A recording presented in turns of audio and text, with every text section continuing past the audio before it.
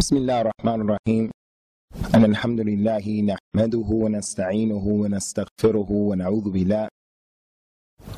بالله من شرور أنفسنا ومن سيئات أعمالنا. من يهده الله فلا مضل له ومن يضلل فلا هادي له. وأشهد أن لا إله إلا الله وحده لا شريك له، وأشهد أن محمدا عبده ورسوله صلوات الله وسلامه عليه. أما بعد، فإن أصدق الحديث كتاب الله تعالى، وخير الهدى هدى محمد صلى الله عليه وعلى آله وسلم، وشر الأمور محدثاتها، وكل محدثة بدعة، وكل بدعة ضلالة، وكل ضلالة في النار. As it relates to the issue of death, and what I'm going to discuss, one of the many practical ways that the Muslim man and the Muslim woman should preoccupy themselves with in terms of preparing for death. It's no doubt an important topic. The man came to Rasulullah sallallahu alaihi wasallam, as Al-Imam al-Bukhari and Al-Imam Muslim have collected in their books of hadith, and he asked Rasulullah sallallahu alaihi wasallam the intelligent question, Ya Rasulullah, mata as-sa'a? Ya Rasulullah, when is the hour going to be established? The Prophet, instead of answering that question, sallallahu alaihi wasallam, he asked the man a question, and he said to him, Mada a'tadta laha? What did you prepare for the hour? Instead of preoccupying yourselves with the spectacle of death itself, or instead of you preoccupying yourself with the exact time that the hour is going to be established, what makes more sense is for you to answer the question, what have you done to prepare for when the hour comes? The man responded to that question by saying, Inni uhibbullaha wa rasulahu. He said, I prepared for death, for this hour, in that I love Allah and His Messenger. That's what I prepared. I'm practicing Islam. I love Allah and His Messenger, and as a result of that, I believe in everything that has been legislated in the religion. And even though I may have some human frailties, and even though I may fall short of the mark, nonetheless, I love Allah and I love His Messenger. Upon hearing that, the Prophet said to him, sallallahu alaihi wasallam, Anta ma'a man ahbabta. Then you will be with those who you love when the hour is established. So it's from this angle, brothers and sisters, that we deal with one of the many practical ways of preparing for death. And then our beloved and respected brother Ilyas is going to deal with the issue of death itself, inshallah. No doubt, there are many things that we can mention here. We can just give you the general answer. Everyone who wants to be prepared for death, he has to practice the religion of Islam. Practice the Quran and the Sunnah, and you'll be successful. The Prophet told his companions, sallallahu alaihi wasallam, and he told us in turn, ما من شيء يقربكم من الجنة إلا أمرتكم به وما من شيء يقربكم من النار إلا نهيتكم عنه. There is nothing, there is not a single thing in this dunya that will cause you people to come closer to the Jannah except I told you to do it. I ordered you to do it. I ordered you to make salat. I ordered you to fast in Ramadan. I ordered you to wear hijab. I ordered you to be diligent in taking care of your parents, and so forth and so on. And there's nothing that will cause you people to come close to the hellfire except that I prohibited you from it. So every haram in Islam is prohibited because it will lead you to the hellfire. Not wearing hijab, not praying, drinking, partying, hanging out, free mixing, listening to music, all of those things that are haram will lead you to the hellfire. So it's easy for us to come and say that as the general rule, and then we all get up and we go. But everyone here already knows that if you practice Al-Islam, you will be prepared for the death, because Al-Islam, being the complete way of life, it prepares for the spectacle of death, and it prepares the Muslim who's intelligent what he needs to do in terms of being ready for this day. But I chose to talk about another issue that's from the ibadat of Al-Islam that many people are negligent concerning it, but it is vital. And there's not a single person here except that he really needs to take heed of this particular issue, all of us, and raise our level of commitment and application of this particular ibadah from the ibadat of al-Islam in preparation for death. Because this dunya that we live in, it naturally takes people away from the remembrance of Allah, and it naturally takes people away from realizing the reality that you're going to die. So the practical way that I want to talk about and share with you brothers and sisters here today, not as a lecture, but as a form of advice to you and advice to me. So I really want you to pay attention and try to comprehend and try to remember and then try to apply and practice. Because this is not just a lecture, this is nasiha to you that you're going to need. And I'm going to remind myself of the importance of it when I share it with you. So I hope no one looks and views what I'm about to say as just time to fill up for the space of the lecture. No, this is a practical way that we can use, a weapon that Allah has given us to prepare for the death. And that practical way is a dua. A dua, the ibadah of a dua. The ibadah of a dua. One of the greatest forms of ibadah in al-Islam is a dua. The one that the Prophet said about it, sallallahu alayhi wa sallam, man la yad'u Allah yaghdab alayhi. Whoever does not make dua to Allah, Allah becomes angry with that individual. And that is because there's not a single brother sitting here or a single sister sitting here except that we are all in need of a dua. And your success is only if Allah Ta'ala makes you successful. There are those of us who have issues. We want to get married. You're not going to get married unless Allah gives you the tawfiq. There are those from amongst us, we have relatives who are gravely ill. They will not become well except if Allah wills it. There are those of us who have other issues. There's not a single person here except that he needs to make more dua because everyone is in need. So Allah has established in the Quran, أَنْتُمُ الْفُقَرَاءُ إِلَى اللَّهِ. You people are poor and you are in need as it relates to Allah. So with that being the case, why don't the people call on Allah more often? Me as an individual, you as an individual, knowing the importance of calling on Allah, why don't we call on Allah more often? So the one who doesn't make dua to Allah, Allah Azza wa Jalla becomes angry with him because that's a sign of kibr. That's a sign of that person being arrogant and seeing himself as being self-sufficient. He doesn't have to rely on anyone else. So Allah becomes angry with that individual. Allah Ta'ala has mentioned in the Quran in describing the believers, وَقَالَ رَبُّكُمْ عُدُعُونِي أَسْتَجِبْ لَكُمْ إِنَّ الَّذِينَ يَسْتَكْبِرُونَ عَنْ إِبَادَتِهِ سَيَدْخُلُونَ جَهَنَّمَ دَاخِرِينَ. And your Lord has said to you, call on me and I will answer your supplication. For whatever you need, call on me and I will answer your dua. Verily, those people who are arrogant and they refuse to make dua, they will enter into the hellfire from those who are lowly. So what did the Prophet teach us? Sallallahu Alaihi Wasallam. He taught us as it relates to death, we have to pray every single day, 5 times a day, at least. Everyone has to pray 5 times a day. Praying is going to bring you closer to Jannah.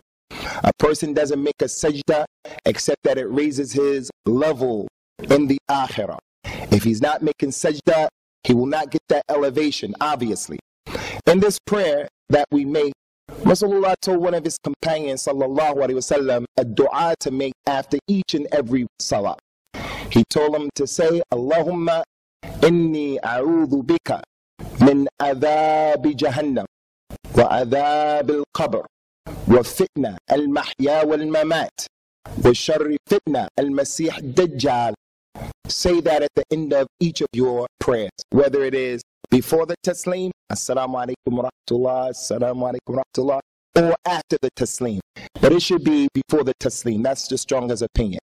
Oh Allah, I seek refuge in you from the punishment of the hellfire. And I seek refuge in you from the punishment of the grave that's going to take place. And I seek refuge in you from the fitna of living and the fitna of death. The fitna of living is that I become cognizant about why I have been created and why I have been placed in this earth. وَمَا خَلَقْتُ الْجِنَّ وَالْإِنسِ إِلَّا لِيَعْبُدُونَ. I have not created mankind and the jinn except for the sole purpose of worshiping me. Getting a degree from Aston University is a vehicle in worshiping Allah, and it is not the goal and the objective as to why we've been created. Getting married is a vehicle to worshiping Allah, and it is not the goal and the objective as to why Allah Azza wa Jalla has created us. So I seek refuge in you from the fitna of the mahya, of this life, the life that is designed to take me away from the remembrance of Allah, to do those things that are going to cause me to come closer to the Jannah and take me to the paradise that Allah has prepared for the mu'mineen. And I seek refuge in you from the fitna of death, that I may die on other than the religion of Al-Islam, that I may die like the Pope died on other than the religion of Al-Islam.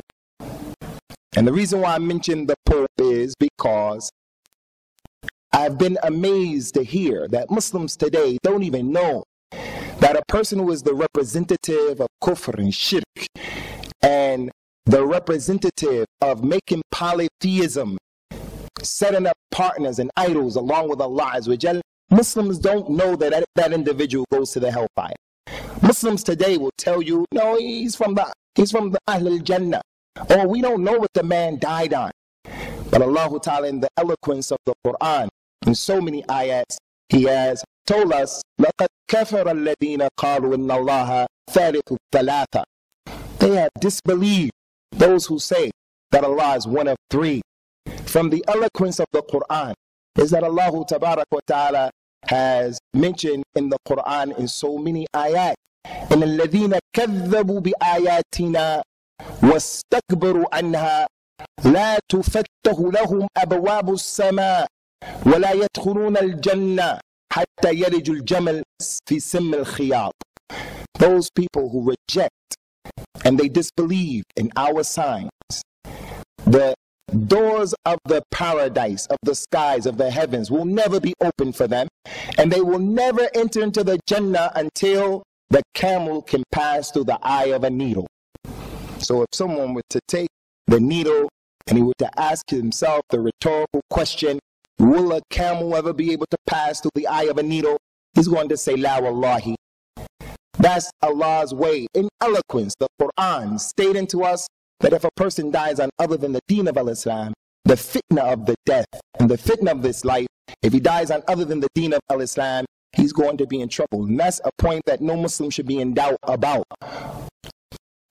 So this hadith or this ayat that Rasulullah sallallahu alaihi wasallam used to teach the companions, this dua, oh Allah, I seek refuge in you from the punishment of the Jahannam, and I seek refuge in you from the punishment that's going to take place in the grave.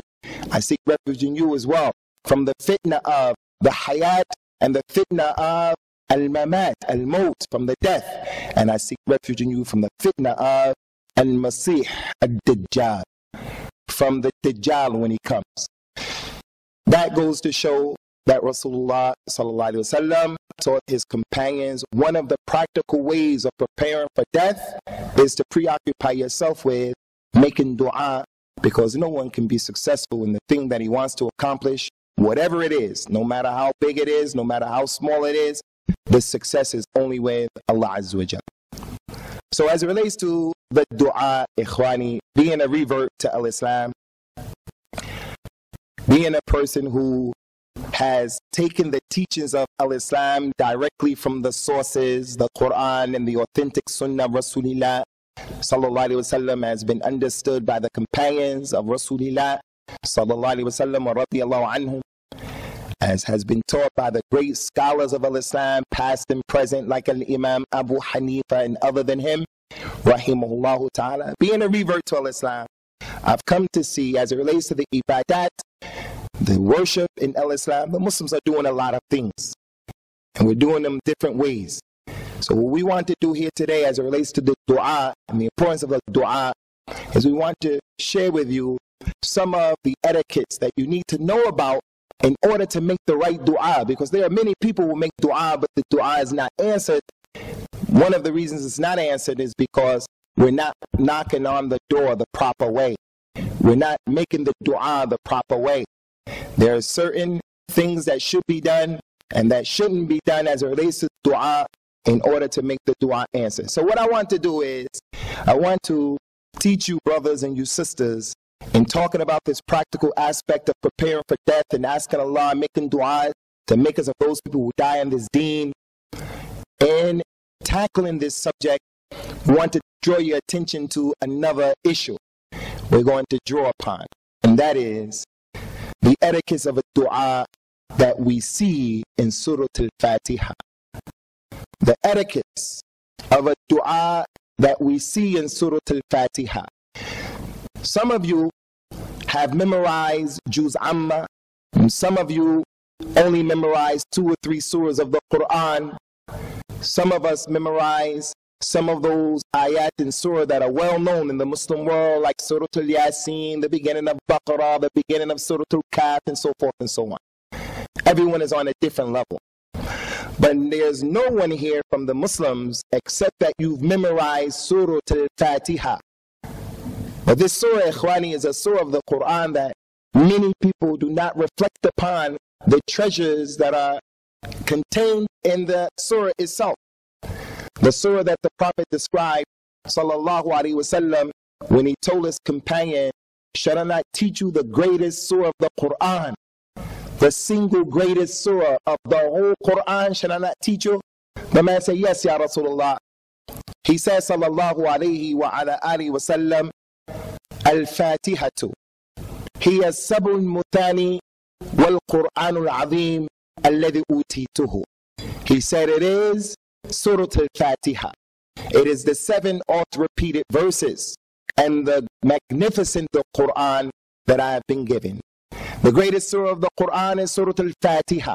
It is the 7 oft-repeated verses and the magnificent Quran that I have been given.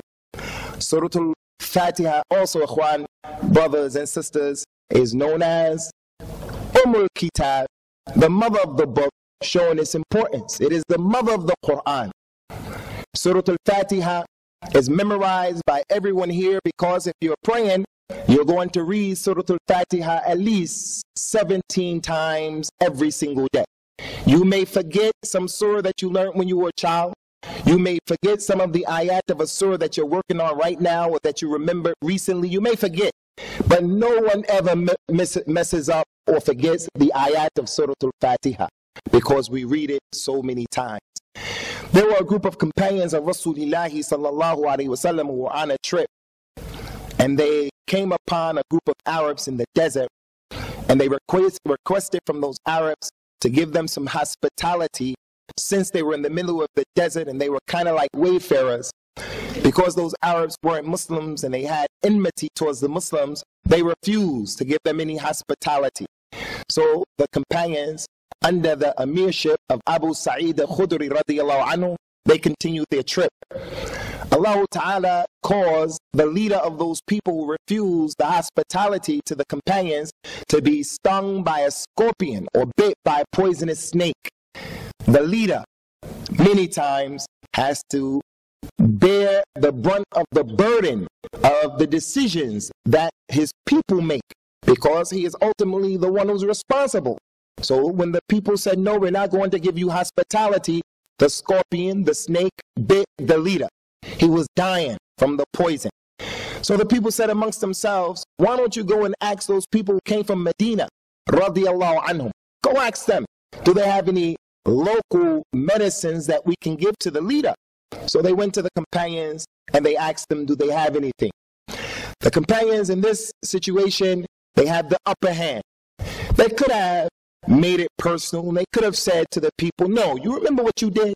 You guys refused us hospitality, so we're not doing anything for you. But that wasn't the way of the companions, and that's not the way of the Muslims. The Muslims are not a group of people who are irresponsible and they just go and they want to destroy. They are destructive. Muslims are builders. Muslims are responsible. Muslims are constructive. Muslims have been placed on this earth to worship Allah, and worshiping Allah, bringing good to the people. Kuntum khayra ummatin ukhrijat linnas. You people are the best people who have been brought forth for the people. We don't go and cause people to hate the religion of Islam, disrupt the normal way people live, get rid of security that is a right of every human being, whether he is a Muslim or non-Muslim. Abu Sa'id al-Khudri said, yes, I have something I can perform on him, but before I do this, I want you people to agree to give us something in return. Give us 30 sheep, a sheep for each man in our group. Those people agreed. Abu Sa'id al-Khudri went back and he read over the man Surah al-Fatiha. This is in Sahih al-Bukhari, in the chapter of the virtues of the Quran, Surah al-Fatiha. He read over the man 7 times, Surah al-Fatiha. After the 7th time, he spit on the man. Because after the person reads Surah al-Fatiha or any aspect of the Quran, the spittle that comes out of his mouth after that has barakah on it. So when he read Surah al-Fatiha 7 times over the sick man, the man stood up and started walking around as if he was okay. So the kuffar gave them the camels. Each man said, give me my camel. Abu Sa'id al-Khudri said, no, we have to go see if this was okay. We have to ask Rasulullah sallallahu alaihi wasallam. When they got to Medina, they told him the story. Rasulullah said to Abu Sa'id al-Khudri sallallahu alaihi wasallam, wa radiyallahu an Abi Sa'id al-Khudri, he said, wa ma yudrika annaha ruqya. How did you know, Abu Sa'id, that Surah al-Fatiha was a ruqya? How did you know that Surah al-Fatiha is a surah that if the woman is experiencing the pains that she get at the beginning of each month, she can just read Surah al-Fatiha on herself? The person who's suffering from some type of sickness or disease, before spending money to go to the doctor or here or there, he uses the Quran. But because of the weak iman in the Quran, we don't think about that. We think about the monetary ways of curing ourselves. And Allah has mentioned in the Quran, وَنُنَزِّرُ مِنَ الْقُرْآنِ مَا هُوَ شِفَاءٌ وَرَحْمَةٌ لِلْمُؤْمِنِينَ. We have revealed in the Quran that which is a shifa and a rahmah to the believers. So those of you who are studying, Ikhwan, brothers and sisters, as it relates to your tests, your exams that you're about to take, you become stressed out. Wallahi, there's a dua for stress and anxiety. From the benefits of the Quran is to read the Quran over yourself, whatever the surah is, Surah al-Fatiha, it'll take away the anxiety and the stress. It will take away, wallahi, some of the more serious diseases that people are dealing with. But you have to have iman.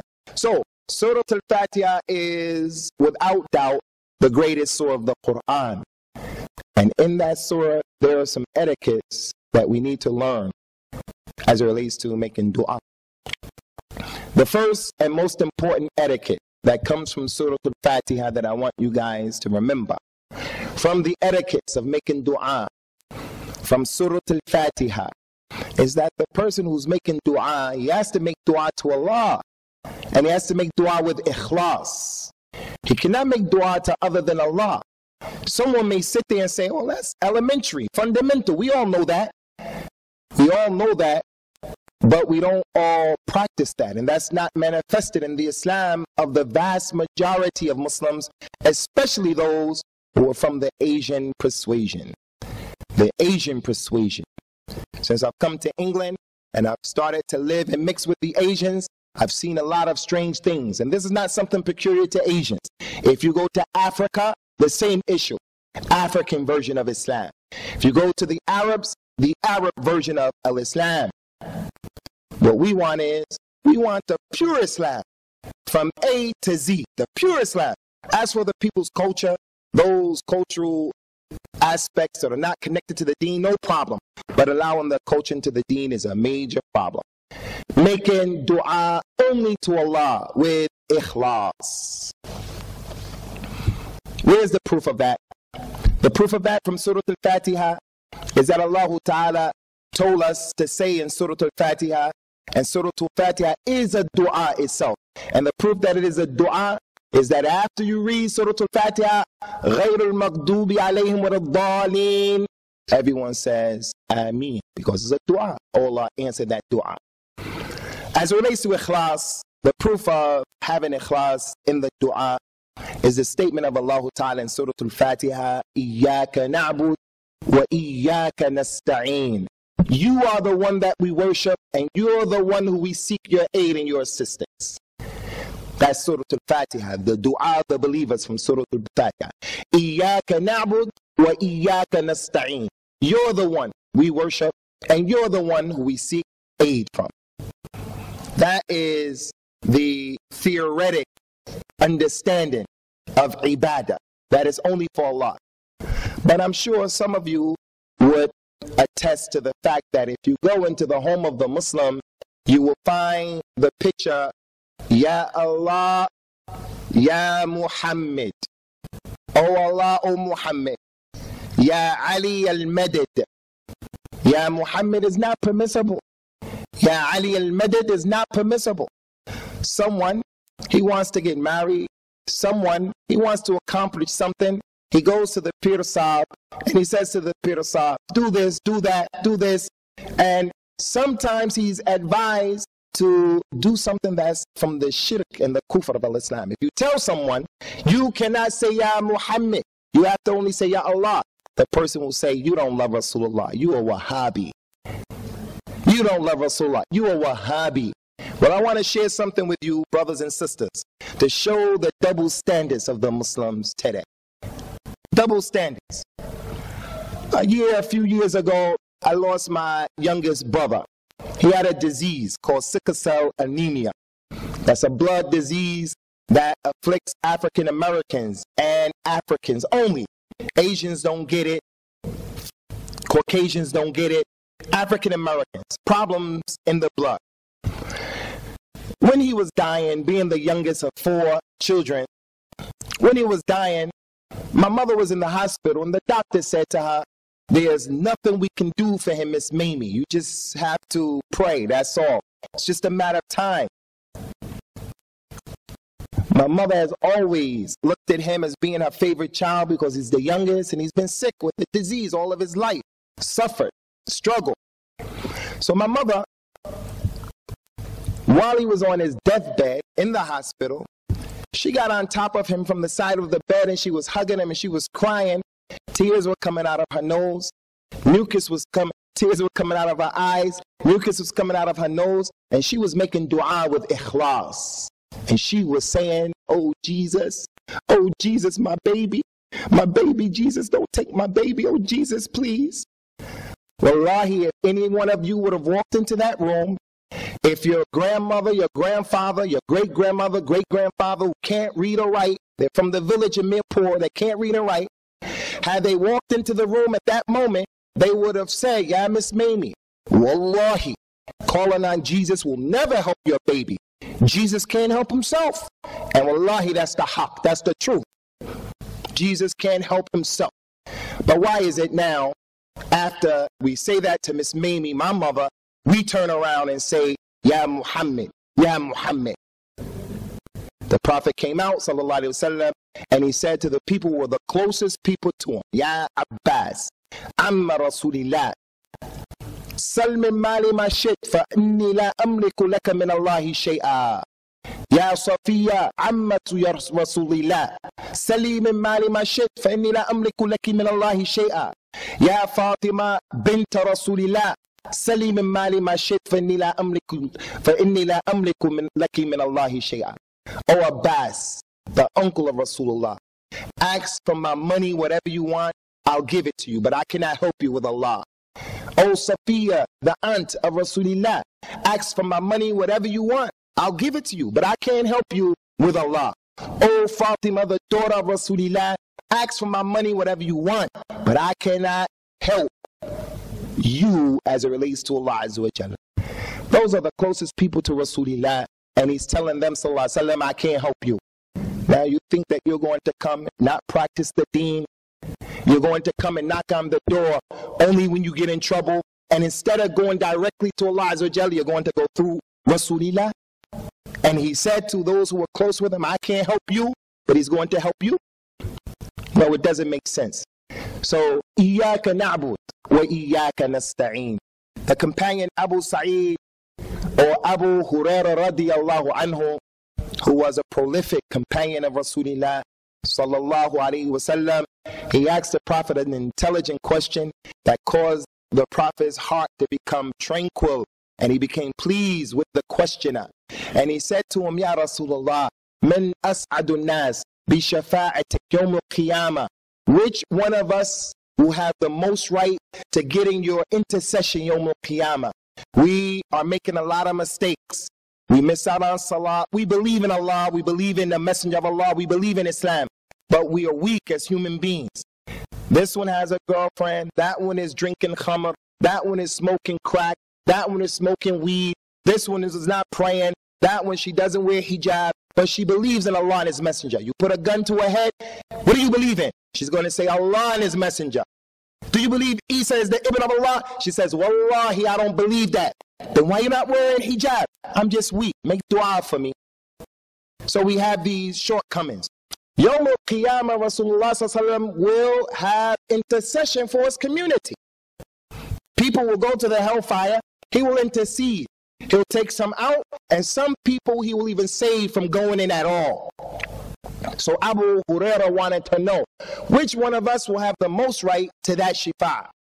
Rasulullah said, I didn't think anyone would precede you to that question, Abu Hurairah. You're the student who's always around me. You're learning the hadith. You're learning the deen. It's only natural that someone like you who's paying attention to your religion will come up with an intelligent question like that. And then he answered and he said, As'adun nas bi shafa'ati yawm al-qiyamah man qala la ilaha illallah khalisan min qalbihi. The one who will have the most right to my shifa'a yawm al-qiyamah is the one who says la ilaha illallah with ikhlas from his heart. He says la ilaha illallah with ikhlas. And ikhlas means what? He says it with his lisan, and you can see it on his jawarih. You see it on his limbs. So if someone wants to sit back and just rely on I'm a Muslim, is not enough.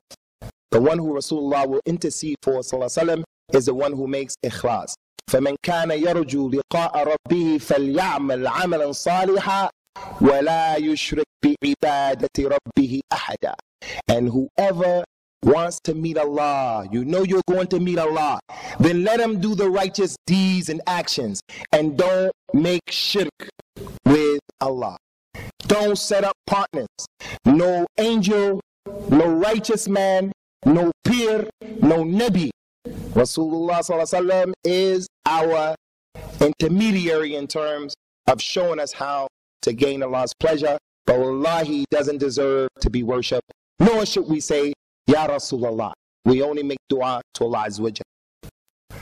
So, from the etiquette of a dua is to get away from asking Rasulullah sallallahu alaihi wasallam. Ask Allah directly. The second etiquette from the Quran is that in making dua, we all have to come to realize that the correct way of making dua is that it has to be in accordance to the sunnah. It has to be in accordance to the way Rasulullah made the dua and the way his companions made the dua. Not in the way that we want to make the dua, the ibadat of al-Islam, unless we want to be like the Christians and the Jews. Those people who Rasulullah said about them and us, sallallahu alaihi wasallam, لَتَتَّبِعُنَّ سُنَّنَ مَنْ كَانَ قَبْلُكُمْ شِبْرٌ بِشِبْرٍ وَذَرَاء بِذَرَاء حَتَّى لَوْ دَخَلُوا حُفْرَةَ دُبٍّ لَدَخَلْتُمُوهَا. You people are going to follow the ways of the people who came before you.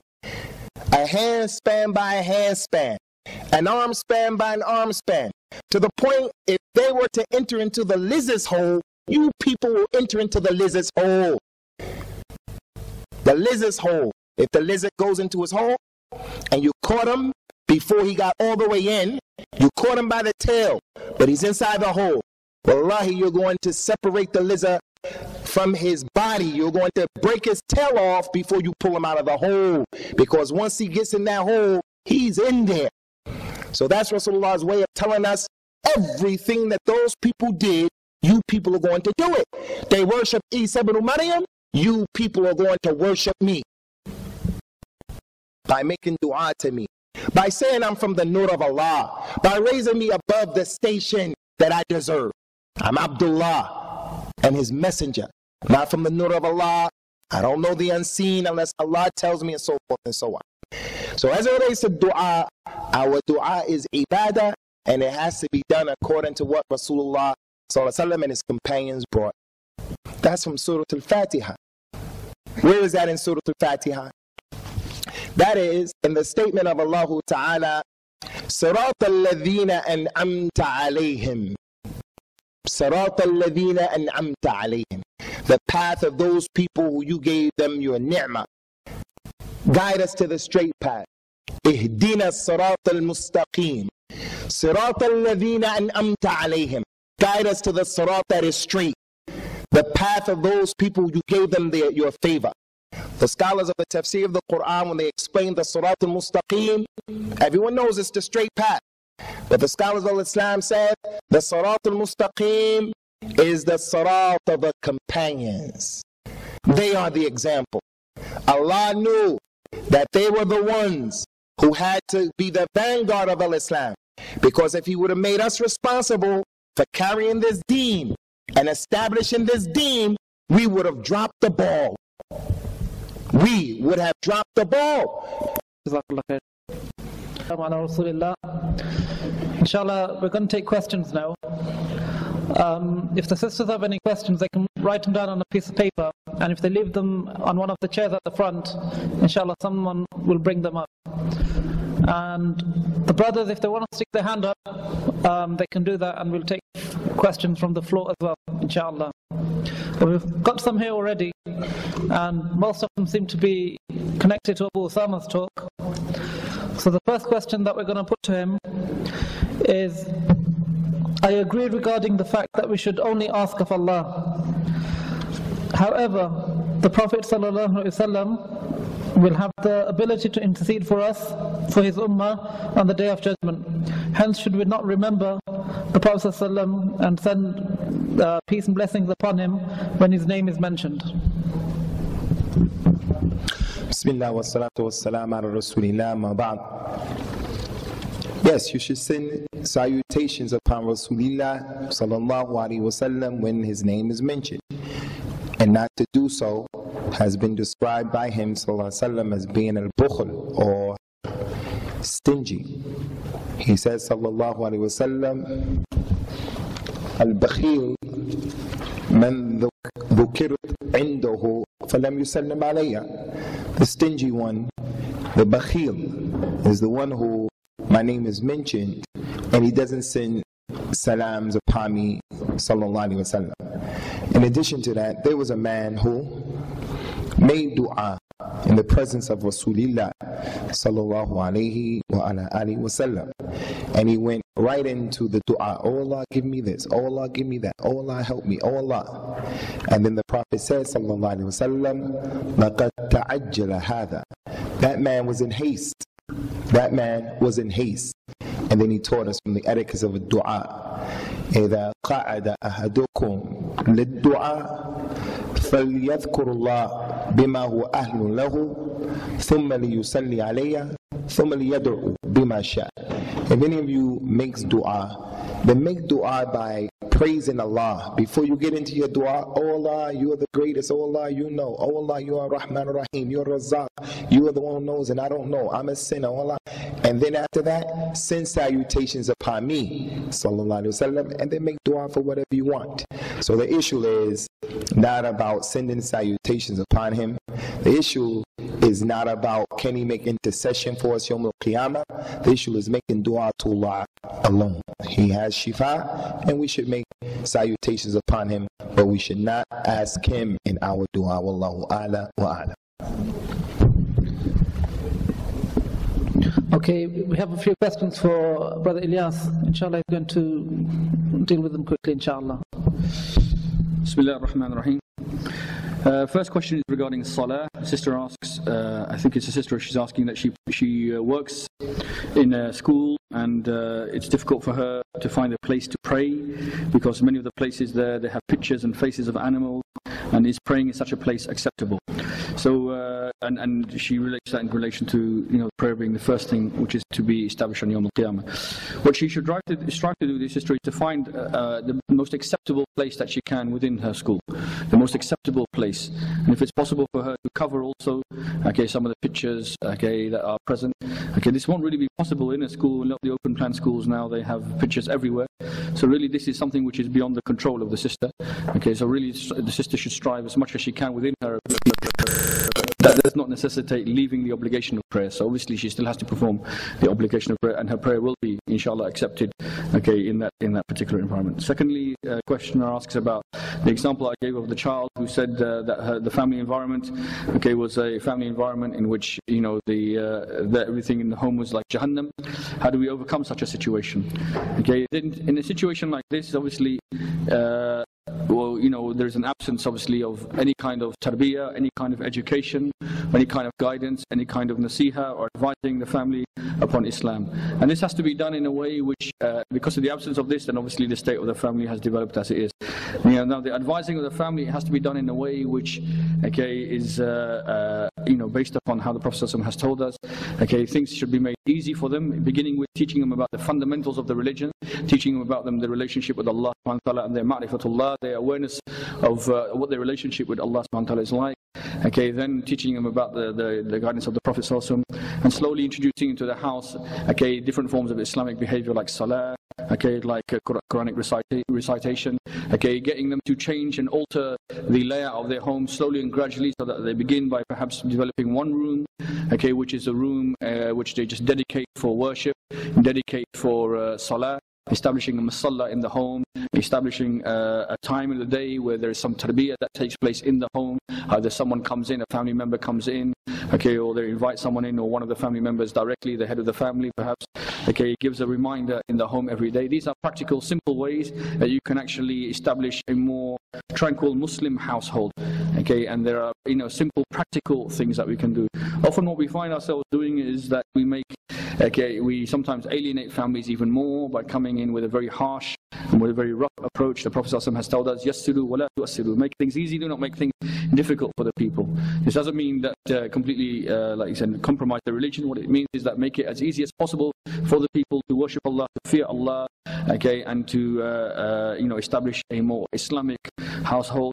And there should be a balance in terms of reward and giving them good news and warnings as well. Our religion and the book of Allah subhanahu wa ta'ala is characterized by this, that this is a book in which there is reward, glad tidings which are given, good news, and also warnings which are given in the book of Allah subhanahu wa ta'ala as well. And likewise, this is the carrot and stick type of approach. We take this approach with the Muslims as well. We reward them in terms of, we encourage them in terms of their good actions, and then we also make them aware of the give them the warnings for any kind of the evil actions that they might be performing as well. Okay, the next question for Abu Usamah is, what is the ruling on music? Is it allowed, is it disliked, or is it forbidden?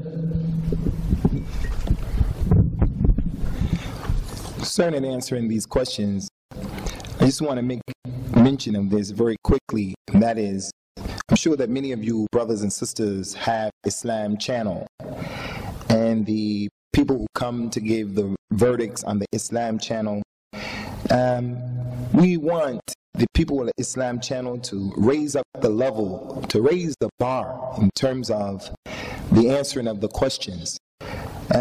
I saw, as I usually do, whenever the person who's answering the questioning, he's asked a question and he's given the answer, well, this madhab says that, and this madhab says that, and it depends on your madhab, and this and that. We want to do away with all of that. We want to know, what does Allah and His Messenger say? We want to know, what does Allah and His Messenger have to say? So what we're going to try to do here today, inshallah, is not preoccupy you with what a madhab said, this sheikh said that sheikh said that, but it's what Allah and His Messenger said, sallallahu alayhi wasallam. And if we don't have that ability to do it, we'll let you know, I think it's like that. And then it's up to you to follow it or not to follow it. But we want to advise you, brothers and sisters, when it comes to answering questions or taking an answer for a particular question, We have to get away from what the Muslims have become today. If a sheikh or a Malvi Sab or the Pir or the Madhab says this, we're going to take it even though the Dalil goes against it, or there's no proof to prove what they are saying. So as it relates to the issue of music, music is haram, and it is a kabira from the kaba'ir. It's a major sin. And there are a lot of adillah that clearly, a lot of proofs that clearly show that music is haram, not permissible. From those adillah is the authentic hadith in Sahih Bukhari that the Prophet sallallahu alayhi wa ala alihi wa sallam said, سيأتي في آخر الزمان من أمتي أقوام يستحلون الحرى والحرير والمعازف. They are going to come a group of people from the last time, from my ummah. They are going to be a group of people who are going to try to make halal zina. They're going to make halal zina. They're going to make halal the men wearing silk, and they're going to try to make halal and ma'azif, musical instruments. So if they're going to try to make musical instruments halal, that means that the instruments are haram, and what comes out of the instruments are haram. And that's what we have today. People saying, no, there's another opinion, the sheikh said that madhab said this, but they said this. Rasulullah told us, sallallahu alaihi wasallam, inni anhaakum an as-sawtayn al-ahmaqayn as-saraha inda an-nuzul al-musiba wa al-ma'azif. He said, I prohibit you people from the two foolish voices, the two ignorant voices. The first voice is the wailing and the screaming that a lady does at the death of a relative. The relative dies and they start smacking themselves in the face and ripping their clothes open and saying, why God, why did you take them all, help them? And he said, I'll prohibit you from this. And also from the second foolish voice, and that is the musical instrument. So the proof of the impermissibility of music is mutawatir. There are too many adillah, and I would like to draw your attention to purchase the book, The Ruling of Music in Islam, by Abu Bilal Mustafa Kennedy, a white revert brother who studied in Mecca, who was from Canada. It's probably one of the best books, if not the best book written in English for the ruling of music.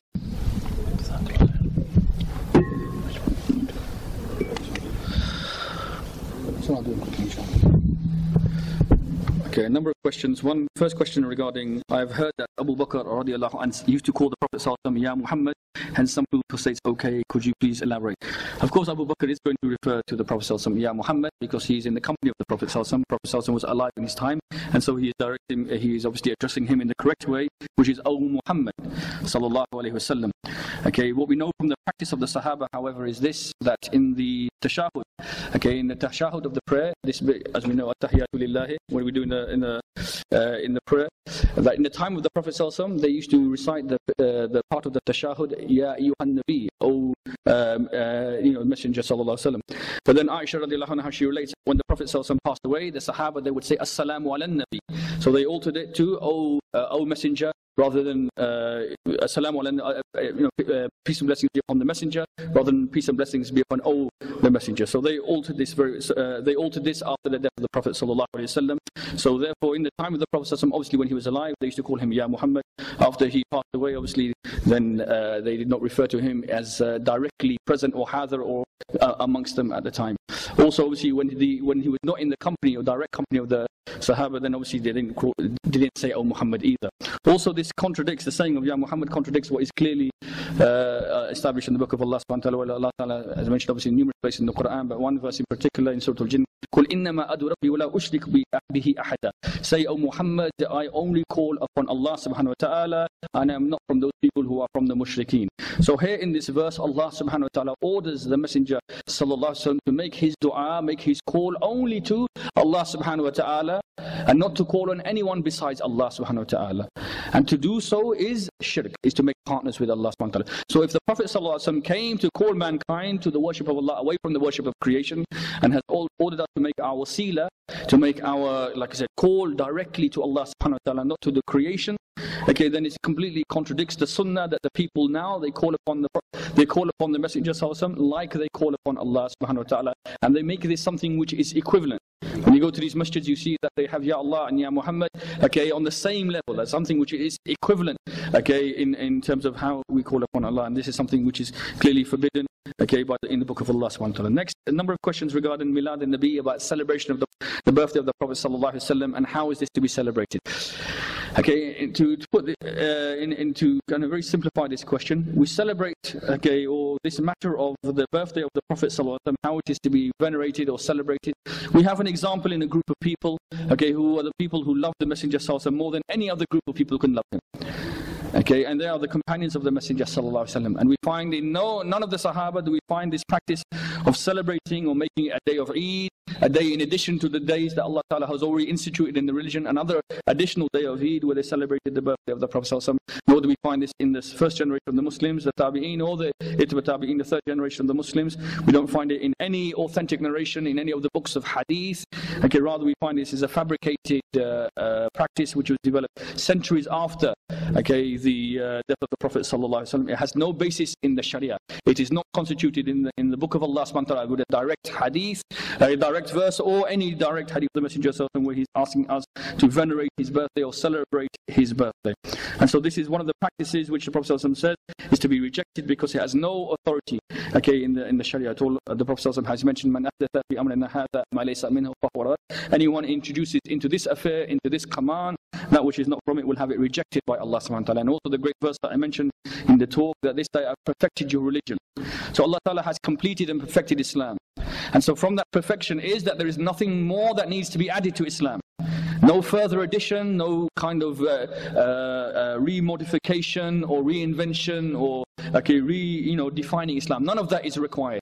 Nothing can be entered into the amr or the affair of Islam that can bring you closer to the worship of Allah subhanahu wa ta'ala, except that it has already been given to us by the Messenger sallallahu alaihi wasallam. So to introduce a new practice is something which is innovation, and all innovation is heading for misguidance. So this practice of celebrating the birthday of the Prophet sallallahu alaihi wasallam has no authority in the religion.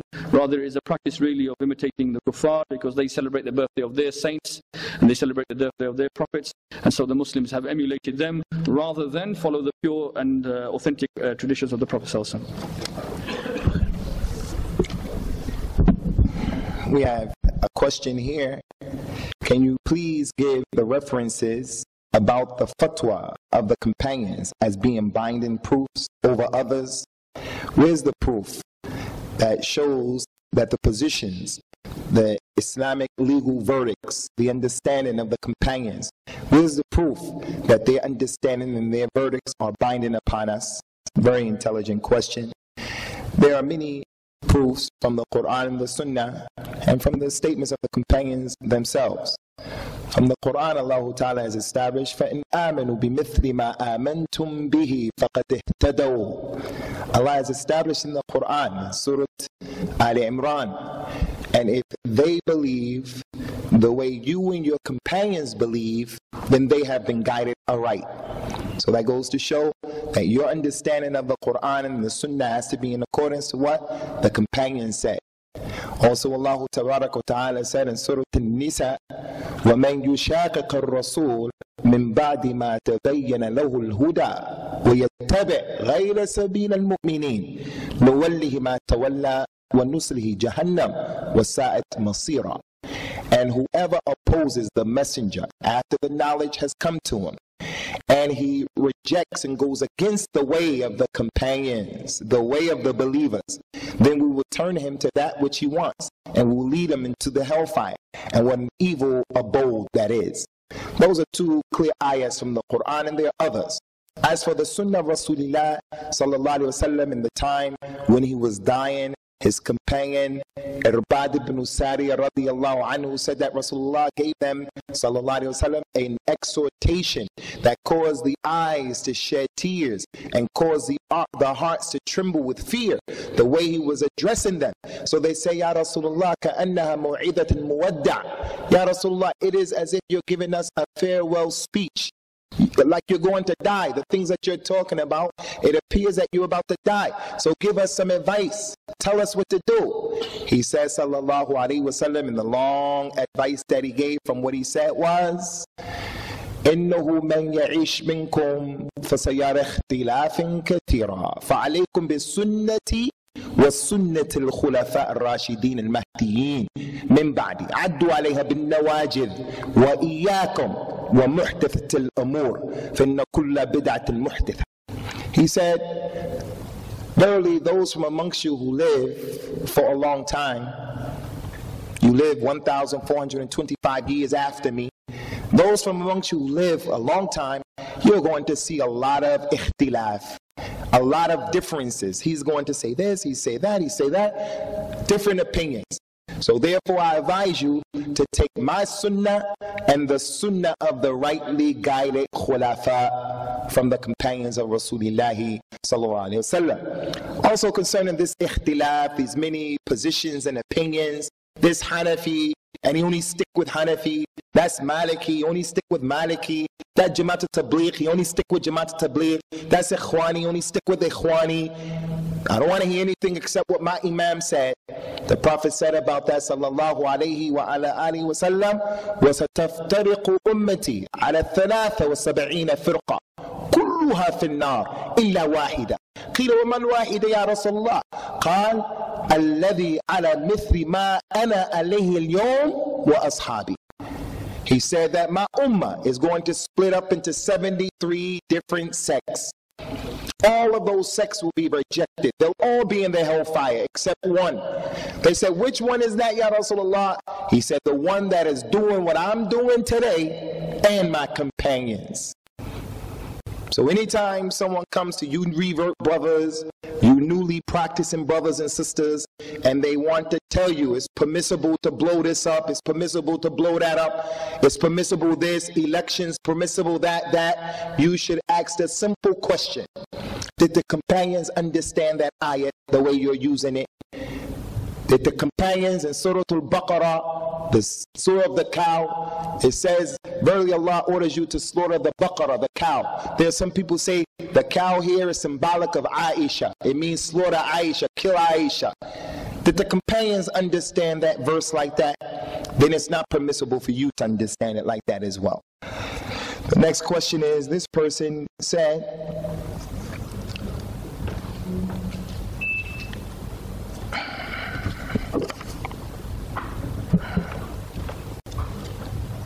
as a part of our preparation for the hereafter, are we going to be accountable for dying in a non-Muslim country as opposed to dying in a non-Muslim country, even if we strive to be practicing Muslims according to the Quran and the Sunnah?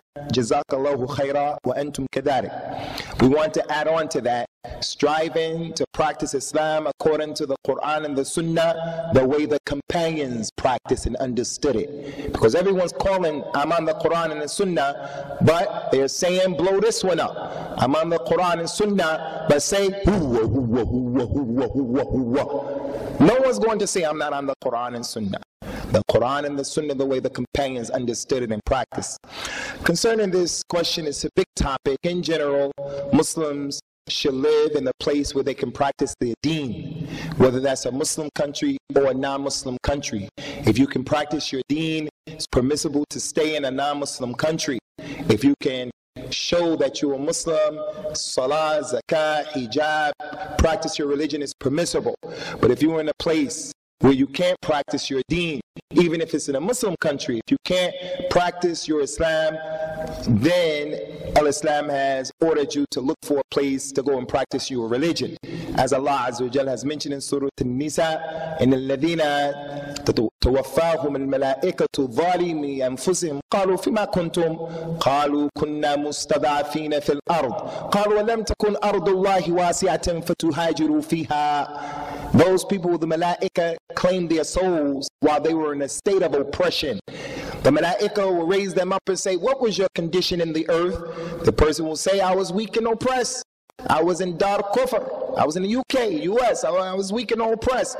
The Malaika will say, why didn't you make hijrah? Wasn't Allah's earth spacious that you could have made hijrah in it? So if a person is finding himself unable to practice the deen in a non-Muslim society, he has to get up and he has to leave. But now the question that presents itself is, where is he going to go today? Is he going to go to Somalia? Is he going to go to a country, another country in Africa or Asia, where he's going to suffer from malaria and diphtheria and leishmania, the sandfly, and hepatitis? Is he going to go to Iraq? Where is he going to go? So we have to make do with our situation as we are here right now. But if you can go somewhere where it's better and you can practice your deen, then we say that's something that should be done. Here we have another question as it relates to elections. We are coming soon to see the likes of MCB calling for Muslims to vote. But isn't voting shirk? If so, can you explain this to the brothers and sisters and the importance of keeping away from voting? Also, in addition to this question, what is the ruling of a Muslim woman standing for an MP election in UK, working for her and voting for her? What's the ruling concerning that? Concerning the Muslim woman becoming an MP or taking positions of leaderships like that, Islam doesn't allow it. It's impermissible. It's haram. And we're not in the business of trying to please the elitists or the modernists or the liberals. We're not in that. This is not why we are sitting before you, to make people happy. We're not here to make people angry anyway as well. We're here to say what Allah and His Messenger said. And Allah's Prophet told us, sallallahu alaihi wasallam, لَن يُفْلِحُ قَوْمٌ وَلُّوا أَمْرَهُمْ امْرَأً. A group of people will not be successful who puts a woman in charge of their affairs. And the affairs here means the political process where the woman is in charge of the show. It also means the family in which the husband is under the thumb of the lady, of the wife. She's the one who says, I'm going to go visit my sister, you stay home and take care of the kids. Or he wants to go out and he has to come and say, honey, I want to go out, can I go? She says, no. He will never be successful. And the Prophet said about him, sallallahu alaihi wasallam, La yadkhulul jannah ad-dayyuth. The dayyuth will not enter into Jannah. Who is the dayyuth? The dayyuth is the Muslim man who is women folk, those women who he's responsible for, his wife, his daughter, his sisters. He's responsible for them. He can't say to them anything. They come when they want, they go when they want, they do what they want, they wear what they want. And he can't say, hey, turn that off. Hey, don't let her in here. Hey, you can't go there. The Muslim man, that doesn't mean that he's over her muscles, a macho man, but the Muslim man has his position and the woman has her position, and we bite our tongue for no one in terms of apologizing what Allah has legislated. If you can't get with that, if you don't accept that, that's your problem. But as it relates to the Quran and the Sunnah, that's our deen. As it relates to elections, elections could be kufr. It could be, but not necessarily. Because Allah Azza wa Jalla has mentioned in the Quran, وَمَنْ لَمْ يَحْكُمْ بِمَا أَنزَلَ اللَّهُ فَأُولَٰئِكَ هُمُ الْمُشْرِكُونَ. Whoever does not judge by that which Allah has revealed, then they are mushrikun, they are polytheists. So judging by other than what Allah revealed is what they do here. So the Muslim who gets in that process, that's what he wants to do ultimately. But maybe the Muslim's goal and the objective is to say we need representation in the House of Parliament. We need representation in the local political arena. So in that case, is it permissible? I'm of the opinion that it's not permissible. That most of the Muslims who engage in the political process, MCB or other than that, and I'm not against them, I don't even know who they are, but usually the Muslims who are preoccupied with politics, they compromise the religion of Islam, number one. Number two, when we engage in the political process, don't we find that Rasulullah ﷺ found himself in a similar situation? That the kuffar came to him and said, Ya Muhammad, we see your deen is growing, you are forced to be reckoned with. So look, this is what we want to do. Join us. 1 year we'll worship Allah, and then the next year you worship our God. Join us. Come and get with the program, Ya Muhammad. Rasulullah told him, sallallahu alayhi wa sallam, after the ayat was revealed, قُلْ يَا أَيُّهَا الْكَافِرُونَ لَا أَعْبُدُ مَا تَعْبُدُونَ وَلَا تَعْبُدُونَ مَا أَعْبُدُ. That's our deen. So what did the Prophet do to bring about social change, sallallahu alayhi wa sallam? That has been clearly defined in the Quran and the Sunnah. And that's what we have to do. The political process is a shortcut that's not going to work. And I end George Bush won, not this election, the one prior to that, and it was the Muslim vote that got him over the hump. All of the political analysts say this, and this is a fact. It was the first time in history the Muslims came together and said, let's get behind one candidate. And they got behind George Bush, who made a number of promises. And then after he won, as politicians do, they play politics. Once he won, he was an ignited fire against the Muslims. And he has continued to be a fire that has been ignited against the Muslims. So what did they bring to us? The political process. Then we find the Muslims in America, Muslims for Bush. They did a program on them here in this country. Asian lady, rich, billionaires. Asian lady, Asian man. They were at the family table and they said, the lady said, Muslims for Bush, billionaires.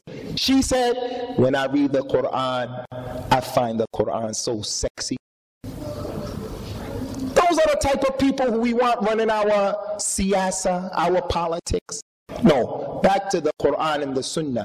If we address these issues as Rasulullah addressed them, then Allah Azza wa Jalla is going to bring about the change. In tansurullah yansurkum wa yuthabbit aqdamakum. If you people help Allah, Allah will help you and He'll establish your feet firmly.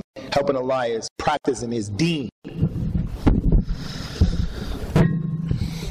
Okay, brothers, I'd just like to apologize to all the brothers who've written questions and they haven't been answered. We've probably got about 100 here, and we've got 5 minutes to finish. Before I ask Brother Ilyas to just give us a few concluding remarks, I've been asked to just let you know and thank on behalf of the Islamic Society. I'd like to thank Darus Salam Bookshop on Coventry Road for sponsoring this event, and for National Halal on Ladypool Road for providing the food for today's program. And Jazakallah khair to the speakers who came such a long way to address this conference today. Inshallah, I'll hand you over to Brother Ilyas, who will just make a few comments and then we'll call it a day. Jazakallah khair. Just one question, inshallah. Someone has asked, if you say that celebrating the Prophet ﷺ's birthday is bid'ah, so why are you using a microphone, as a Prophet did not use such items? Now, there is and again, this is an important point here, that there is an important distinction between those things which are innovation in terms of the worship, which are related quite clearly to the amr of Allah or the command of Allah subhanahu wa ta'ala, which is a way of coming closer to Allah subhanahu wa ta'ala, and those things which are innovations in terms of the worldly matters. Regarding innovations in terms of the worldly matters, obviously the Quran and the Sunnah does not explain every innovation or technological development that will take place in history. So what we have in the Quran and the Sunnah are principles which explain to us, how we can, apply these in terms of, what we consider as good and bad, and what is, how we have furqan, distinction between affairs. And regarding the worldly matters, there's a principle called Ahkam al-Masadiq, which means that the ruling on a particular matter is based upon its outcome. So with regards to microphones are based, or whether it is permissible or impermissible, or whether it's allowed or not, is depending on what the outcome for which is chosen. So if a microphone in itself is used to present an Islamic talk, because the outcome is something which is halal, because the outcome is something which is khair, inshaAllah, then the means also is permissible. However, as we know, microphones can also be used for things which are haram as well, such as concerts and such as music and rap and all that kind of stuff. In that case, obviously the outcome is haram, so that the means also becomes haram as well. So the outcome or the permissibility of a thing depends upon the outcome of it. If the outcome is haram, then the means also becomes haram as well. So these things in terms of innovations, in terms of means of transport, technologies and things like this, these are not the innovations which are referred to when the Prophet ﷺ said, وَكُلُّ بِدَةٍ ضَلَالَةٍ وَكُلُّ ضَلَالَةٍ فِي النَّارِ. All bid'ah is misguidance, and all misguidance is upon a path which leads to the fire. Here he is referring clearly to the bid'ah, with the innovations which are referring to ibadah, the affair of worship of Allah subhanahu wa ta'ala. And the affair of worship is something which is closed or restricted to only what the Prophet ﷺ has made permissible. Regarding the matters of the dunya, then everything is halal in the dunya, except if it is made haram by a clear proof in the book and the sunnah. Regarding worship, all worship is haram. Okay, actually, now all things in the dunya are halal except if they are made haram by a clear proof. Regarding ibadah or worship, coming closer to Allah subhanahu wa ta'ala to the prescribed things, okay, then all of the worship is haram except what the Prophet sallallahu alaihi wasallam has made halal. So every form of salah is haram except what the Prophet sallallahu alaihi wasallam is halal. Every form of showing love for Rasulullah sallallahu alaihi wasallam is haram except what he has permitted and made halal through his sahaba.